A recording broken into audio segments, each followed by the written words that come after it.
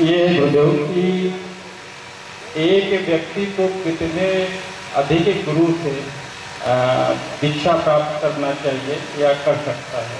एक से अधिक व्यक्तियों से दीक्षा प्राप्त कर सकता है क्या?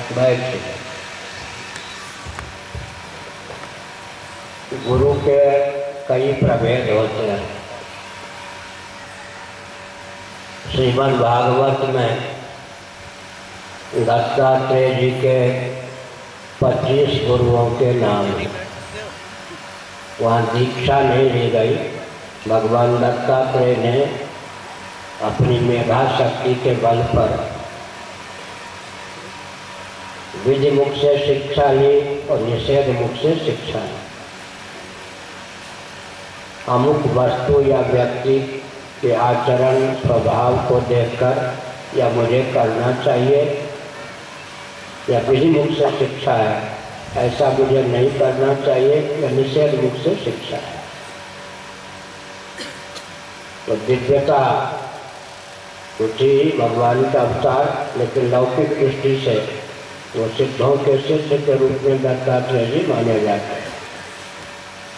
एक गुरु बनाने की प्रक्रिया यह है, सांख्यों के अनुसार अचित पदार्थ के 24 भेद हैं, प्रकृति से लेकर पृथ्वी पर्यंत, और पुरुष जीव या आत्मा 25वां पदार्थ है। तो शरीर आत्मा का अभिव्यंजक संस्थान है। 25 से 25 गुरु ही क्यों, तो जो कुछ चेतन जड़ है सबसे हम शिक्षा लेकर गुरु सागर नागर बन सकते हैं। ऐसी मेधा शक्ति अगर हो तो अपनी मेधा शक्ति के बल पर ही हम सामने वाले को पता भी न चले उससे शिक्षा लेंगे।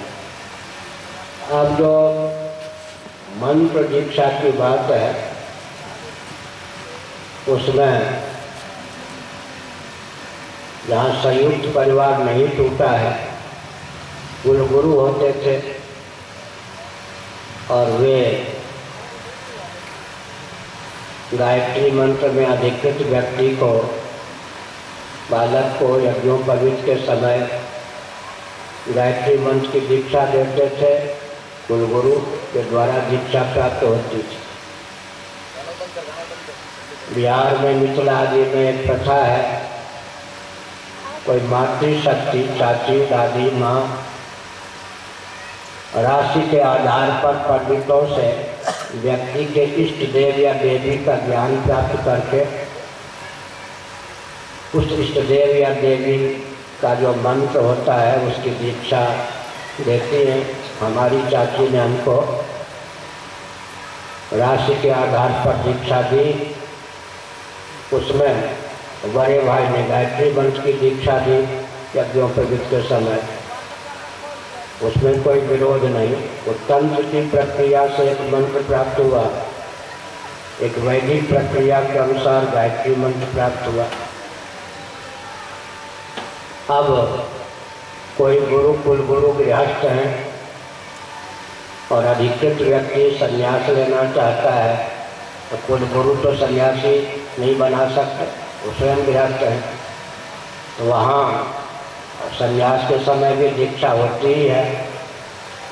वहाँ गुरु बदलना नहीं माना जाता, वैधि रीति से वो गुरु होते हैं। अब जो यज्ञ में व्यक्ति दीक्षित किया जाता है वो तात्कालिक की दीक्षा है। जब तक यजमान यज्ञशाला में रहेगा वो यज्ञ में आचार्य के द्वारा दीक्षित होगा। आश्रम बदलने की स्थिति में गुरु बदलना कोई गुरु का अपमान नहीं है। साथ ही साथ मान लीजिए कोई गुरु तो है, कोई गुरु परंपरा से श्री विद्या में दीक्षित नहीं है और सामने वाला व्यक्ति श्री विद्या की उपासना कर सकता है। तो जो श्री विद्या में स्वयं दीक्षित नहीं है वो किसी को दीक्षा नहीं दे सकता। तो मंत्र विशेष उपासना विशेष की दृष्टि से भी दूसरे गुरु से दीक्षा ली जाती है, लेकिन एक व्यसन नहीं होना चाहिए। ये आए इनसे कान फुकवा लो, ये आए इनसे कान फुकवा लो, ऐसा नहीं। वैध ढंग से हमने गुरुओं के प्रभेद पर प्रकाश डाला। एक विद्या पढ़ाने वाले गुरु होते हैं, वो कान में कुछ कहेंगे नहीं कि हजारों पंक्ति बोलते हैं, पढ़ाते हैं, वो तो गुरु अपने आप हो ही गए विद्या गुरु। तो गुरुओं के बहुत से प्रभेद हैं। और अंत में भगवान श्री कृष्ण ने कहा है उद्धव जी को,